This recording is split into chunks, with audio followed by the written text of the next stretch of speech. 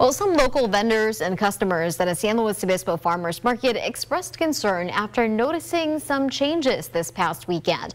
KSBY reporter Austin Herbaugh joins us live from the Madonna Plaza with more on this issue. Austin?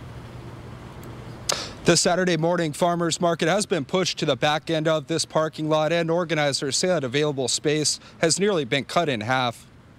A popular San Luis Obispo farmers market was suddenly asked to relocate and downsize earlier this month. I was horrified. It's been here for 32 years. We all love it. People come by the droves every Saturday, and for them to have to shrink in half with 2 days notice was just not fair. Organizers confirmed they were given a few days notice to move. They told us where we could go.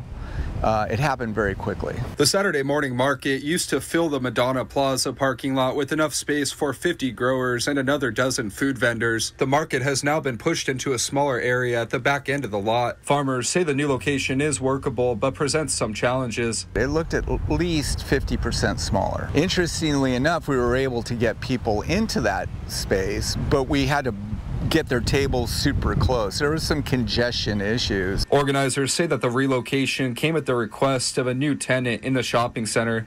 They were asked by one of the tenants to move us.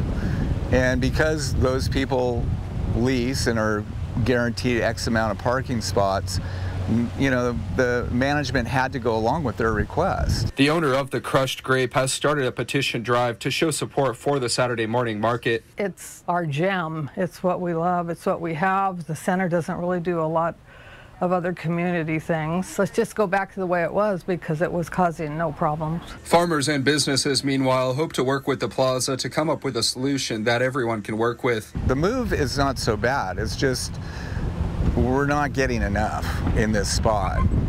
It's just really tight. Now, the Saturday market has been operating since 1978, and community members hope it thrives for years to come. Reporting in San Luis Obispo, Austin Herbaugh, KSBY News.